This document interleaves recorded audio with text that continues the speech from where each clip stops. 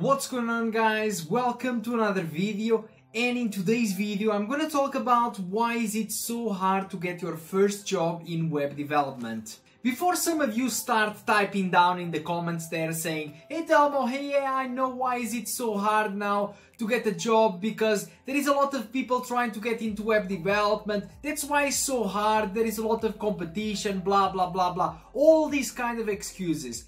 But this is not the main reason why is it so difficult to get your first job. There are plenty of jobs and there is plenty of demand for developers, even for junior developers, I'm telling you. But the main reason why you can't get your first job so easily is because there is no places that are actually training you to get a job. Most of the places, I'm gonna tell you exactly how it works, because you have noticed by now. When I was in the university, for example, having my degree as a civil engineer, in the last year, I remember one of my teachers, he was actually mentioning it in a class and saying, "Guys, you are in here in the university, you are studying, you are getting a lot of skills and everything, but once you finish your degree, nobody is helping you going and looking for the job. Nobody is helping you writing a good CV. Nobody is helping you actually going after looking for the job." And this is exactly what happened to me.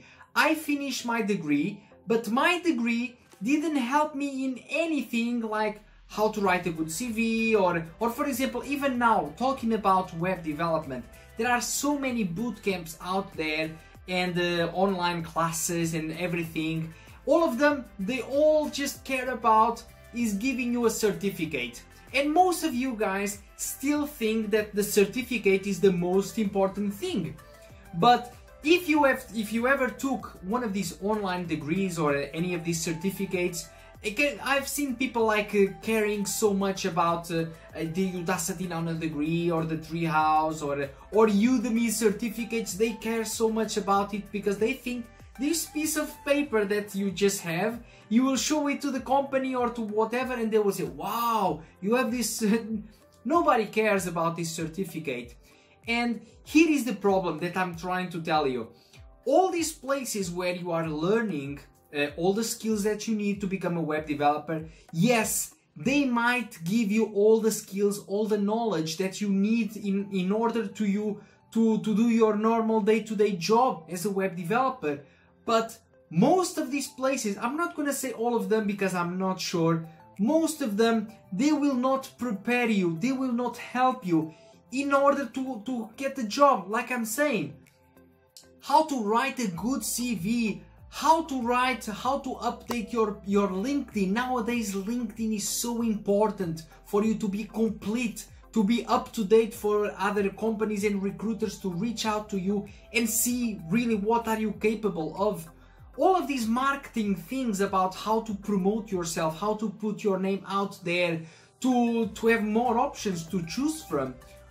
There is no place out there that is really helping you with this. All they care about is giving you the skills. And that's important, of course. But if you have all the skills and all the knowledge that you need, and then what? You finish the degree, you finish the online degree, you finish the university, and now it's time to get the job.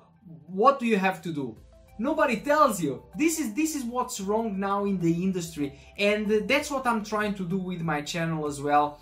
Trying to educate you guys, trying to give you tips, because I was myself self-taught. I was doing sandwiches in a coffee shop, like I said before. I had to learn all of these things by myself. And yeah, basically this is what I'm trying to tell you guys, that once you finish your degree, once you finish everything, this is only half of the battle done. There is another battle coming up, which is trying to promote yourself. I tell you that I have plenty of videos on my channel as well. I can make some more if you still feel like you are not sure about what you have to do with your CV. With your portfolio website, this is another important thing, and the projects that you have to put in there. I talk about many times about what's the specific number of projects that I think you should have on your portfolio website. All these kind of things, alright? So that's why it's so hard to get the first job, because you don't know how to market yourself, you don't know how to write a CV.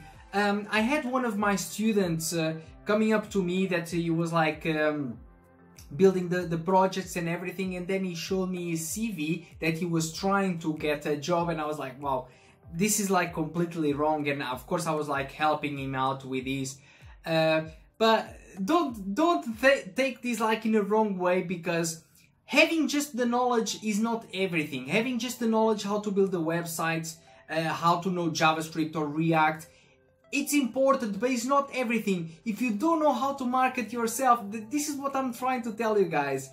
You need to invest in yourself, in knowledge, how to build a good CV, good portfolio, good projects, and then you will stand out from the crowd to become like the first candidate in other companies. Alright guys, I think that's it for this video. I think you know I'm not already talking too much. I think you already get the point of what I'm trying to transmit to you.